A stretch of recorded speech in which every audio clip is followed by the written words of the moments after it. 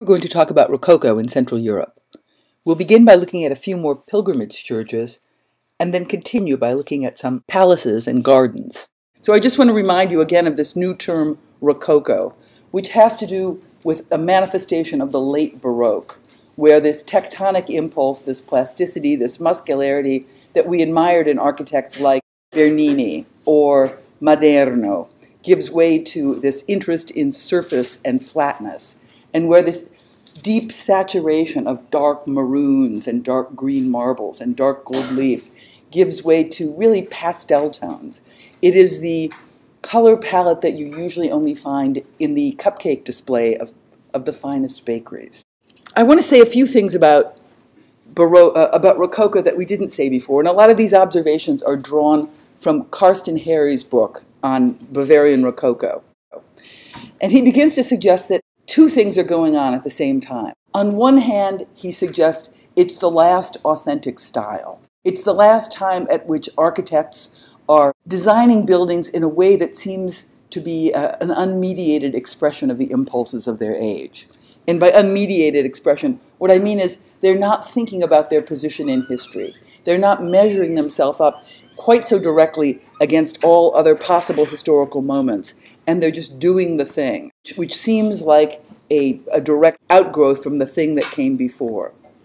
But at the same time, Harries observes that in Rococo, there are certain things that are going on that are distinctly modern, that we maybe don't see again until the 20th century. For example, this whole suppression of the tectonic and the emphasis on planarity, wall as surface, or these crazy little games where asymmetry is balanced against symmetry in a kind of oscillating way. Or even the idea toward dematerialization, and we'll see a lot more of that in the slides that we're going to look at today, where the building as material begins to give way to an idea of the building as frame, where the content of the architecture becomes less and less about its edges and more about the space it contains and the extension of space that it frames beyond itself. You have this open relationship between interior and exterior space and lightness of material, lightness and informality. The Rococo brings us a couple of developments in planning, for example. Perhaps you've heard of the corridor. Yes, is this an architectural term you're all conversant with? Really, up until the 18th century, corridors, for the most part, didn't exist for the point of view of moving you from bedroom to bedroom to bedroom. And instead you had a kind of circulation called enfilade. An enfilade circulation just meant you walked through the rooms. The doors lined up and you walked from room to room to room. You might have something like a sleeping alcove where the king would be propped up on pillows, but anybody who wanted to move through the palace would be moving through the rooms, and that was simply the way circulation went.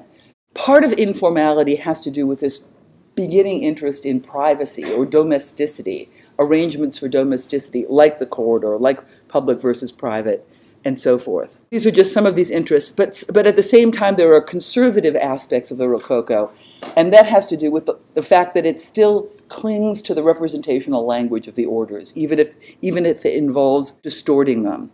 And Harries, who of course is a philosopher, would emphasize the fact that the connection between the architectural sign and the signified has cosmological meanings.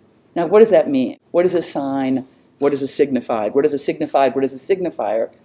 You're all stumped because you're architecture students. But if this were a room full of, say, linguistics students, you would understand that these are terms that come down from a guy called Ferdinand de Saussure.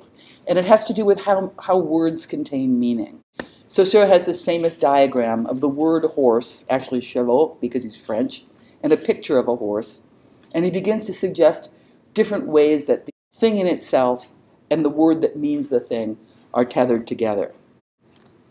And Harries would suggest that at the time of the Rococo, there still is this belief that signs, that images, that symbols directly represent some kind of transcendental reference. Let me just give you a little bit of historical background, and this historical background pertains to the Baroque as well, but it really manifests itself in the geographic area we're looking at now in Central Europe, and that is the 30 Years' War.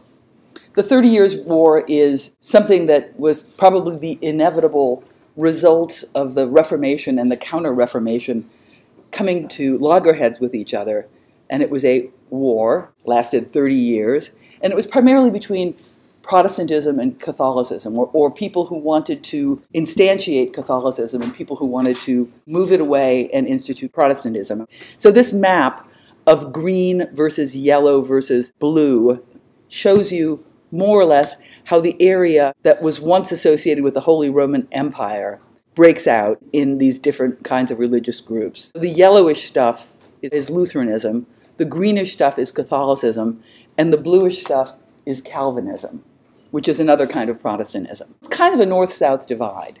It's kind of the closer you get to Italy, the closer you get to the Vatican, the more likely you are to be Catholic, the more northerly you are, the more likely you are to be Protestant, with various changes. In terms of architecture, you have to hand it to the Catholics, because all the really good architecture is coming from these Catholic countries. And I think a lot of that has to do with Counter-Reformation impulses to make architecture persuasive, to make architecture so dazzling and so overwhelming that it is an act of faith to simply enter the church and an act of conversion to contemplate the space, the light, the ornament, and so forth. These are some of the cities we've looked at or we will be looking at. Here's Vienna, where Fischer von Erlach was located. By the way, Turin, with Guarino Guarini, is right over here. I should have put that one in there, in the north of Italy. Here's Munich, which we'll be looking at. Here's Dresden, which we'll be looking at. And here's Würzburg. Everything's in the green, except for Dresden, and we'll talk about that when we get there. Why good architecture exists in the yellow. I want to drive home the point that the world had changed by this point, and that in its changing, it opened up more doors. It opened up more sources that could be contemplated. And Fischer von Erlach's treatise on a historical architecture begins to make suggestions that you can look anywhere for sources. You can look anywhere. You could look not only to classical antiquity, but you could also look toward examples in other parts of the world like Asia, parts of the world like Egypt, parts of the world like Islamic countries, and so forth.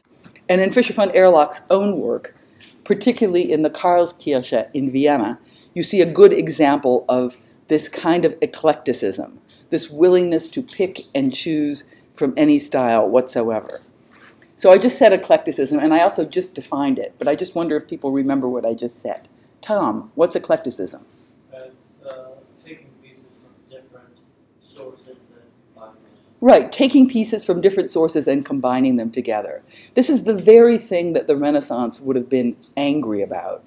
Remember, we began our discussion of the Renaissance talking about the Milan Cathedral and the difficulty in putting a facade on the Milan Cathedral because there was a desire to have agreement among parts, agreement between interior and exterior. So if the interior of the Milan Cathedral was Gothic, how are you going to make the exterior? And the overwhelming response at that point would be, it somehow has to make a connection, a strong connection to Gothic. By the time you get to Fischer von Erlach over here, it's not so important. He's creating a system of symbols to make precise the meaning of his church, and he's doing it by pulling from all kinds of traditions, Trajannic columns, classical temples, Chinese pagodas, Baroque domes, and so forth. We also look briefly at Balthasar Neumann, and I just want to look at him again because I think he's one of the great architects that we're going to be looking at ever. And I think what's so interesting about Balthasar Neumann is not his ornamental program, but his spatial sensibility. I say that because I'm a modernist, of course, and it would be wrong for me to say, get me some of that glop, get it from me right away. His spatial sensibility is pretty amazing. And by spatial sensibility, I simply mean this act of making figure appear within figure and using techniques like carving the space and also voiding the poche, you might almost say, that would traditionally be in a church and instead replacing it with a plenum of light. These are sort of spectacular effects, and you get that at 14 Heiligen, where the inward domes clip in and you look at the columns or the piers that structure those domes and they have a kind of double affinity. Simultaneously, they have allegiance to the definition of the aisle, but they also have allegiance to the definition of the central figure. You read these spaces simultaneously as figural void and figural object. Spectacular.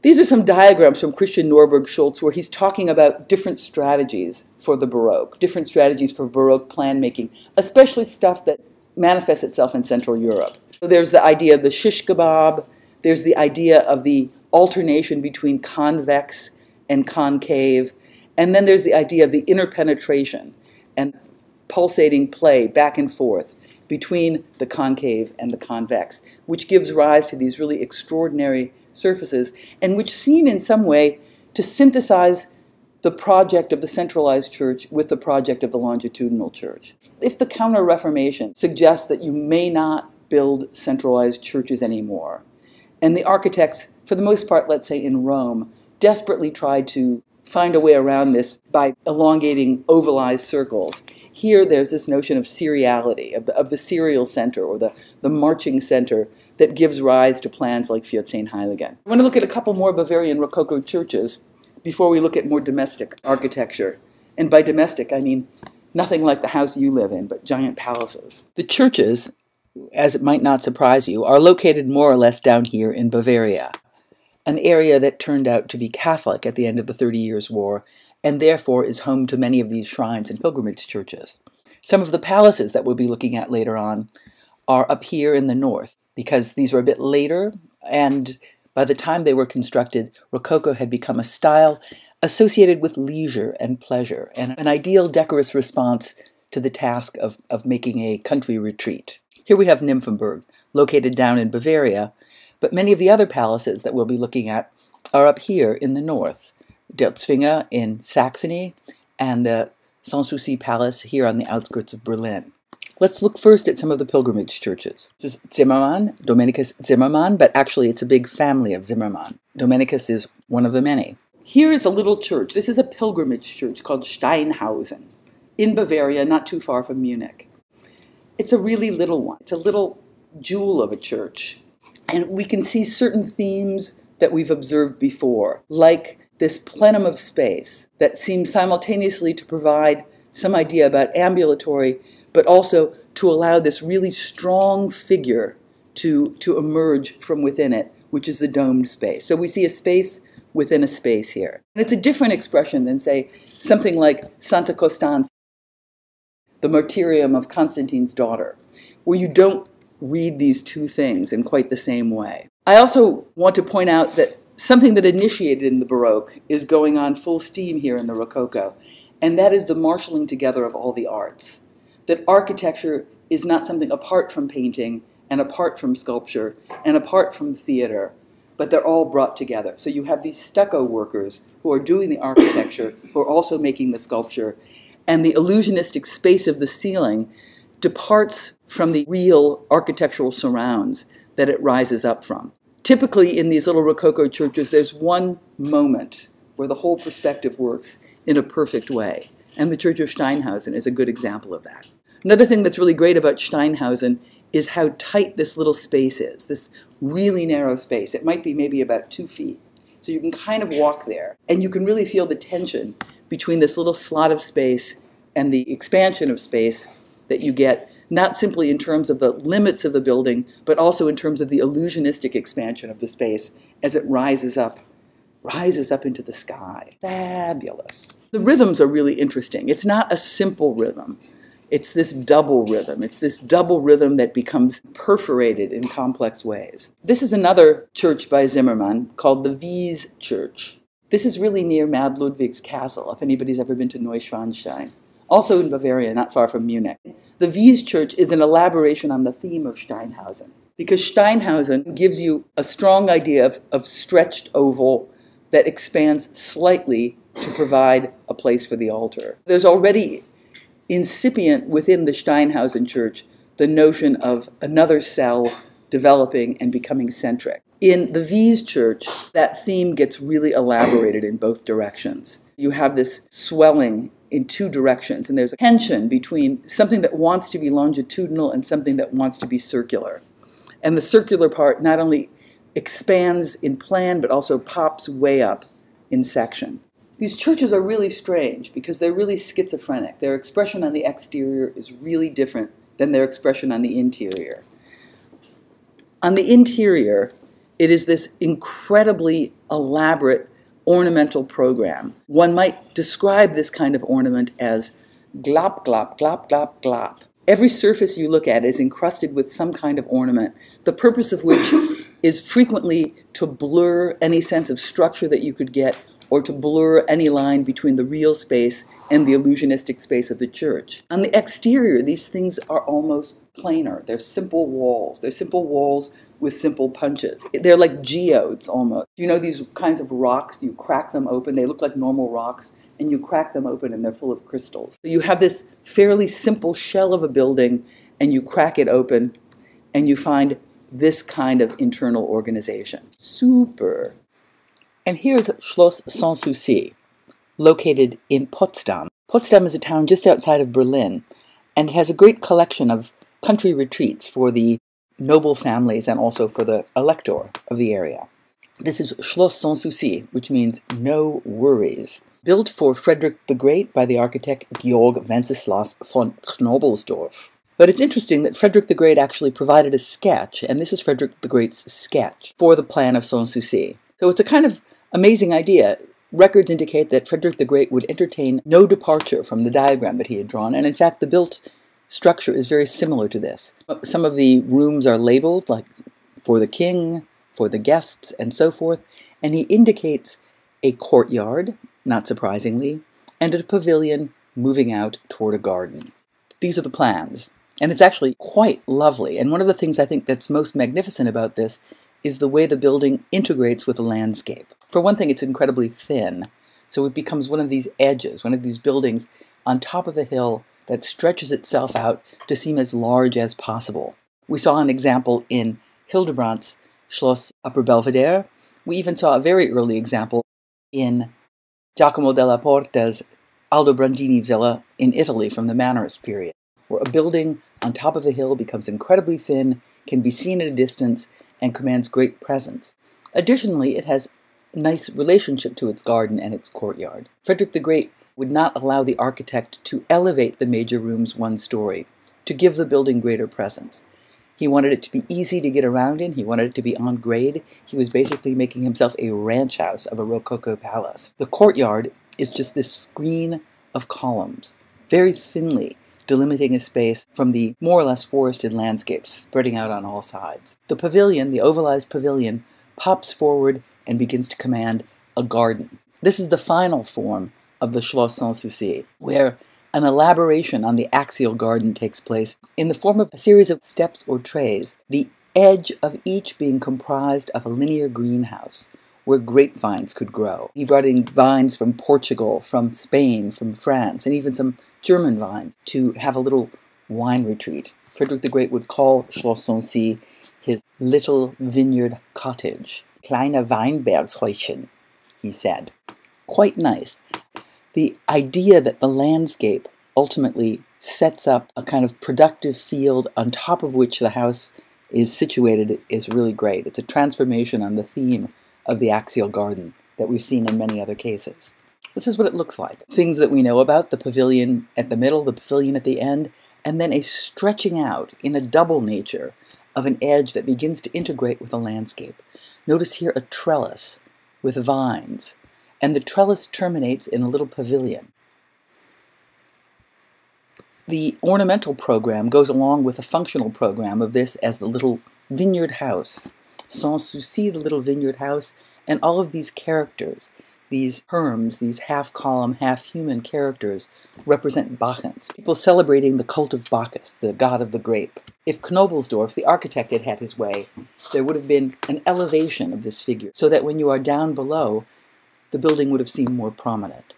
As it is now, the building really gets swallowed up by its landscape, which I think is actually kind of fabulous, that you simply see this landscape.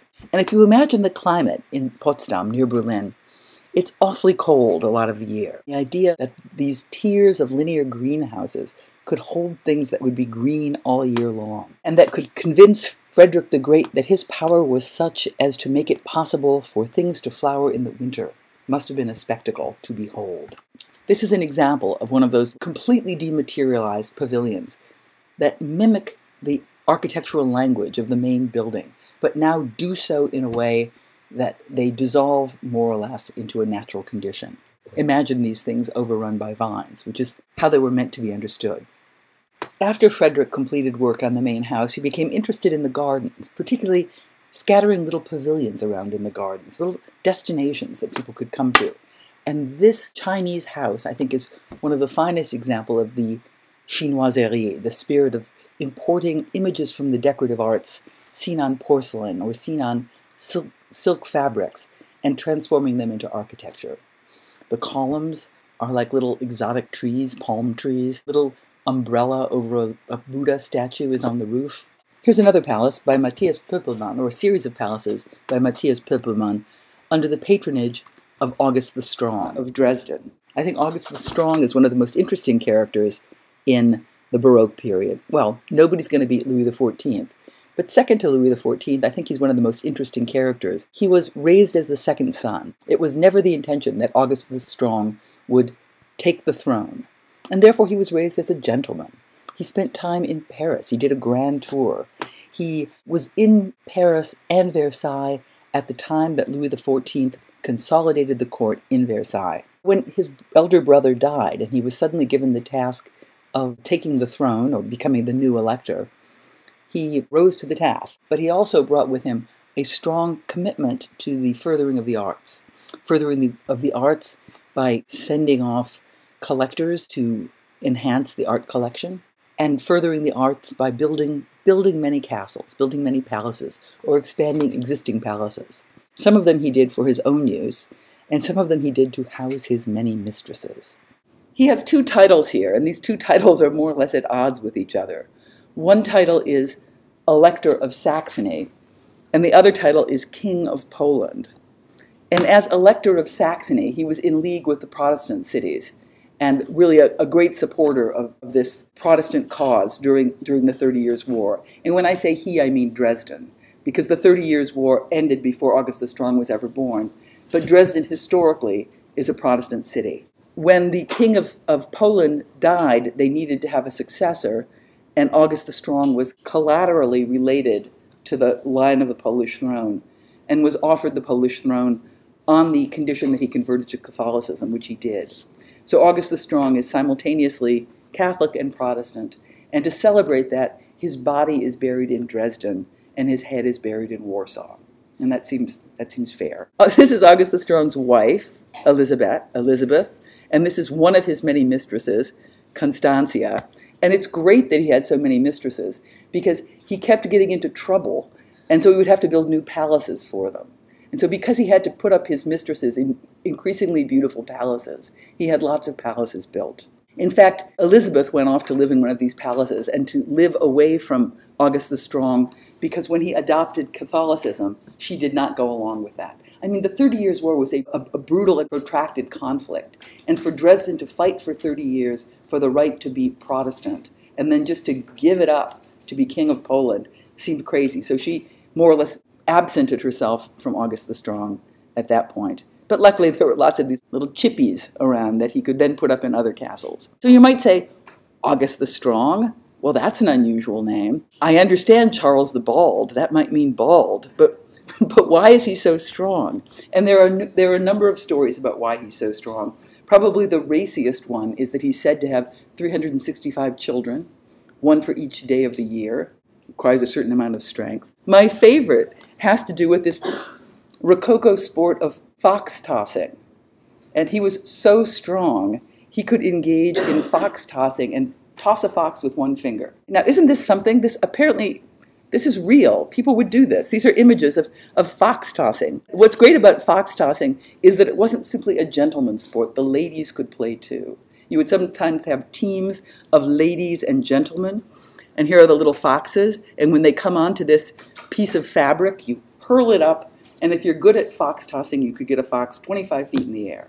And this amusing quote that I found here says, the sport, and this is from a really reliable source, it's somebody's blog on Marie Antoinette, so you know that really serious research went into this. This is the kind of research you guys do on your papers. The sport later morphed, and ladies and gentlemen dressed up in masquerade-like clothing to participate.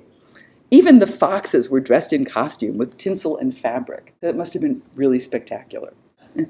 So when Arnold Hauser calls the Rococo the art of a frivolous, tired, and passive society, maybe he was really on to something there. Maybe there was something deeply wrong with these fox-tossing people. I have here a horseshoe because August the Strong is also said to be able to break horseshoes with his hands when he was not tossing foxes or fathering children. Let's look at some of the architecture that was built under the patronage of August the Strong. A lot of it reminds us of certain themes we've seen before. Ideas about the Baroque palace have to do with an increasing interest in pavilionization of edge and in the interplay between edge and figural space and figural object. This city palace, Der Zwinger, I think does this better than most. By the way, pay no attention to this piece. This is a 19th century piece by a very good architect called Zemper, but pay no attention to it. The scheme of the Zwinger by Pöppelmann is this thing. So if there is an impulse in Baroque architecture, which we've already seen even in things like, say, The Residence by Balthasar Neumann, for these pavilions to liberate themselves into space, boy, it's happening really strongly here, where these pavilions coagulate so much so and pump themselves up in scale so much so that the rest of the building seems almost residual. The buildings are almost freestanding objects, and in fact, the stuff in between them is incredibly thin. It's like a covered passageway getting you from pavilion to pavilion. What's wonderful about a space like the space of Der Zwinger is, of course, if you wanted to have a really good match of fox tossing, you've already got a great place to do that in. Those kinds of spectacles and entertainments were hosted there. The language is really extraordinary also. It is this language that becomes almost completely dematerialized. And by dematerialized, I mean wall almost completely goes away, and you have structural piers and then glazing or void in between. These become not so much objects, but simply as frames that allow you to participate and understand the space. And the language itself becomes really uncanonic. And by uncanonic, I mean, we got a little bit of a Doric pilaster here, but the Doric pilaster transforms into this amazingly chipper herm down below that holds up the buildings. And these herms are simply one moment in an entire repertoire of exuberant and asymmetrical ornament that proliferates over the entire surface. These are photographs of Der Zwinger, probably taken in like around 1988, 1989. And that was a good time to take photographs of Der Zwinger. If it had been photographed a few years before, it would have looked like this. In 1945, the Allies, Britain and America, carpet-bombed Dresden. And it was not really a city that had much strategic significance, but it was a center of art and a center of culture. So a way of undermining the morale of the people of Germany involved carpet-bombing this city. Der Zwinger that we see now was rebuilt by conservators. People had photographs of the original building.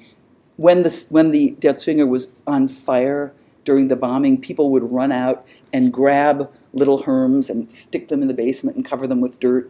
The fact that this thing exists is kind of amazing. The entire city was laid to waste. And gradually, building by building, they're rebuilding the whole thing. It's, I think, of interest because in Berlin, there is a ruined church, the Wilhelm Church, that is a ruin. And the people in Berlin have decided to leave this church as a ruin to remind people about how horrible war is. So you go and you look at this church and you think, wow, this is what war can do. I was in Dresden during the commie period in the 1980s before the Iron Curtain fell. And I asked people, why are you rebuilding all this stuff? Don't you want to keep some memories alive of how horrible war is and use that as a provocation not to go down that road again? And they basically said, see, Americans like to see Dresden in ruins. We like to see Dresden built up nice. And I said, thank you very much. You've explained it beautifully. Here's another one of the palaces built by Pöppelmann for August the Strong. And this thing is on the outskirts of Dresden, on the Danube River, further up the Danube River, and it is called Schloss Pillnitz. It was an existing palace that was expanded by Pöppelmann and follows a markedly Chinese theme in terms of the ornament. You can see these pitches on the roofs are emulating little pagoda roofs. Here's a plan. And the plan in many ways is similar to the plan that we saw at Der Zwinger. That is to say, the building is as thin as possible. The architecture is more about framing a place for pageants and spectacles and games than it is interested in consolidating itself as a singular object. There is this expansion of space in the center and a pavilionization of a really thin edge, so that the building is almost as much about the landscape it contains as its edges. And the pieces of connecting tissue seem residual to the idea of the pavilions that it celebrates. This is a real hinge kind of architecture, because one thing we've been saying, looking at European architecture, is that for the most part, it has to do with the definition of figural space. And this tendency toward pavilionization really begins to give pride of place to object as opposed to figural space. And as we move forward into the 18th century, the dominance of object, figural object over figural space, becomes more and more and more of concern. I have this word chinoiserie down here. And chinoiserie simply means the taste for Chinese-ish looking stuff. It has nothing real to do with China, but it is this taste that comes from prints distributed by Jesuit missionaries who've come back from China, or from designs on teacups or designs on silks and other trade goods that have been brought in. It becomes a fashion. It becomes a fashion, I think, in part because of the playful lines and this interest in asymmetry that comes already from this Rococo playfulness and interest in vegetal forms. So if you look at the roof lines of the Pillnitz Palace, these up-curving roofs would remind you of a kind of Chinese roof. If you look even more closely at it, you will see that on these cornices and on these decorative bands, the ornament is really just like little pagoda over here, little Chinese guy with an umbrella over here. And so it's explicitly and deliberately making use of the kind of hybrid language, in part classical and therefore European, but overlaid with a heavy decorative program. The situation of Schloss Pillnitz is such that it faces the Danube River, and more often than not, people would arrive by boat. There is a river landing here that's very similar in form to the Porta della Ripetta, the river port in Rome, kind of wonderful Rococo flourish of concave and convex forms rushing out to meet the water's edge. Here it is, seen in an aerial view. By the way, these photographs were taken back when Dresden was still part of communist East Germany. And this is what it looked like, and I thought it looked pretty great. These reddish hues, these ochres, the simple, restrained color palette. And pictures I saw on the internet look like this, and I hope to God they haven't done this, because I think it just looks dreadful. Here are some of the interiors. The idea of the Rococo interior as something flat, atectonic, panelized, and overcome with decorative overlay, you can see very clearly here. I mean, it almost looks like you're inside some kind of teacup. Even this blue and white color scheme seems to come from the color scheme of porcelain rather than from architecture. And it's interesting because this is Dresden, and Dresden is right next to Meissen, and Meissen is a great porcelain factory. It was in the city of Meissen, Germany, that the secret of Chinese porcelain was finally cracked by the Europeans. So there's a strong link to the porcelain trade in Dresden. So let's look now on the outskirts of Munich to another one of these great domestic spaces, the Schloss Nymphenburg. Schloss Nymphenburg was designed for the Elector Ferdinand Maria and his wife Henrietta Adelaide of Savoy. It, like so many palaces at the time, takes its cue from Versailles, of this grand building that constitutes a folded edge and establishes a strong axis into the garden. The image that we see here is the original condition of the Nymphenburg Palace. This is a drawing by Johann Adam von Ziesler from around 1723. It's interesting, I think, to look at the development of Schloss Nymphenburg, even in a period very, very close to this original date. This is what we have now, and you can see what we have now is not quite so hyper-idealized or hyper-geometricized, so controlled by geometry as the original diagram, but rather there's a softening. We still have the axis extending from the city of Munich way out here, coming in and apparently going off into infinity through the gardens. But encroaching on the space of the axis, instead of having these perfect geometrical figures, these tridents, these round points that we had in the original layout, there's a softening. There's a softening of the garden in favor of a higher degree of naturalism. These are a series of plans of Schloss Nymphenburg. The one on the far right is the condition it's in now. You can see these very irregular channels of water, very meandering paths, and a series of objects scattered around as destinations to discover. There's still a strong axis, but the axis really becomes a datum off which you can read the irregularity. By 1801, a plan for restructuring the park was initiated, and it institutes many of these moves to soften the garden, to make it more natural, to make the experience of nature one that seems less controlled by man and more a serendipity experience of phenomena, governed by the weather, governed by the topography, and so forth. So here's the transformation, the earliest, the middle, and the final. We still have this long water channel that cuts through the building and cuts down toward infinity, but there is an increasing interest in informality, an increasing interest in asymmetry. And this is a tendency that begins to develop in the 18th century in terms of garden planning. The strong love of the axis, the strong subordination of architecture as frame to the space of the garden begins to give way again toward this interest in the pavilion and architecture as object, and a more informal, romantic attitude toward garden planning. We'll talk about that in a different lecture. This is the entry courtyard, and I think one of the things that is particularly strong about Schloss Nymphenburg is how this channel of water translates through the building and reappears in the garden. You get this caesura along this water channel that constitutes the building. But actually the building of Schloss Nymphenburg is the least interesting thing in Park Nymphenburg. I think it's fairly mediocre as late Baroque palaces go, and the more interesting things that happen are the Rococo pavilions that you discover as you move through the gardens. Frequently thought to be the greatest of all the pavilions is the Amalienberg. Tiny little thing, tiny little house in the garden. This is what it looks like on the outside. In a tiny little nutshell of a tiny little pavilion, it reprises the basic themes of Baroque and therefore Rococo architecture.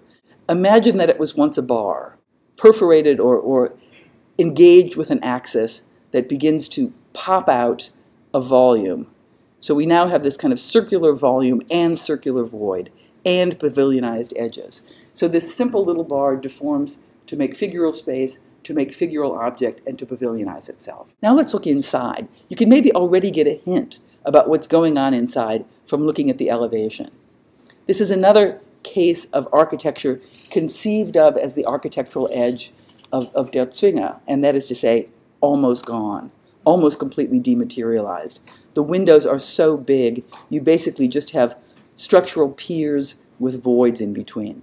And that whole theme is even taken further in the ovalized room, which is the great room of the Amalienberg, where here we have windows, and where you would expect to have windows on the opposite side, you have mirrors. The space virtually disappears. The space virtually becomes this kind of umbrella of goo. And this is a kind of silverized leaf, silver leaf, let's say, with silver mirrors behind it. You really feel like you're floating in some kind of denatured nature. And by denatured, I mean it kind of looks like nature, but it's shiny and flat. Fabulous. This is maybe a better image of what the ornament of the Amalienberg looks like. You know, mirrors all over the place, and then this autonomous ornament. And by autonomous, I mean it has a life of its own. The purpose of the ornament is not to clarify structure. The purpose of the ornament is not even to mean anything. The purpose of the ornament is to give you as much pleasure as fox tossing gives you. And fox tossing gives you quite a lot of pleasure. The Amalienberg is one of many of these pavilions that you discover as you walk around the grounds of the Nymphenburg. You see the Rococo color palette, these high-key pinks and whites. There's some idea about articulating this thing with pilasters, but equally strong on the exterior is the stucco work that begins to encroach on that clarity. When you go inside, any hope of clear articulation is done away with, particularly in the ovalized room. If at Schloss Pillnitz we already saw an impulse toward the dematerialization of the building envelope, here at Amalienberg it's almost completely realized, where the sense of architectural enclosure seems to be almost gone. There are a number of other pavilions at Schloss Nymphenburg, for example, the Badenberg, which is one of my favorites. The Badenberg is a bath pavilion, but not bath in the perfunctory sense of toilets available for tourists, but rather bathing in the Roman sense of the word. When you come inside, there are a series of spaces, but the really great space is this space. This is the bath. There is a bench down here, and there would be hot waters that you could soak in inside this beautiful blue and white decorative surface. It's like being tea, being inside a teapot and cooking, or something like that. The idea is you walk around, you find this little pavilion, picturesquely, really, organizing a landscape around it. It becomes something that makes your view more pleasant because it's an object in your field of vision. There is a little church or a little chapel in the grounds of the Schloss Nymphenburg. And this church is grotesque, not meaning Halloween style, but meaning as if in a grotto. The language of the grotto has overtaken the language of the architecture. Everything is encrusted with shells. It is also a kind of proto-romantic suggestion that nature is so powerful that no work of architecture can hold its pristine qualities when placed in a landscape as strong as the landscape of the Nymphenburg. Here inside the chapel, you see something that looks a lot like Rococo. That is to say, decorative, but this decorative stuff is really shells glued on the wall, rather than stucco workers making something that has those qualities. The church takes the notion of rocaille, or shell work, quite deliberately, to the point that the interior ornament is made of little shells set in mortar.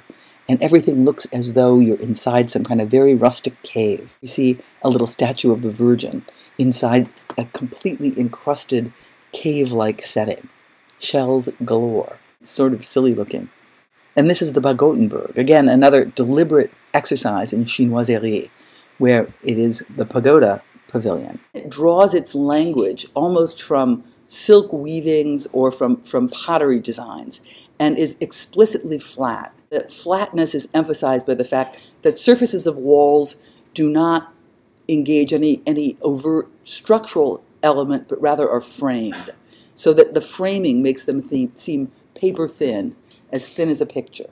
This notion of the wall as a framed thing or as a screen is another translation from this Eastern sensibility that takes away the plasticity and the muscularity of the Baroque and shifts it toward this lighter condition. Next time, perhaps, it would be wise to move forward and talk about France, because it's a big topic.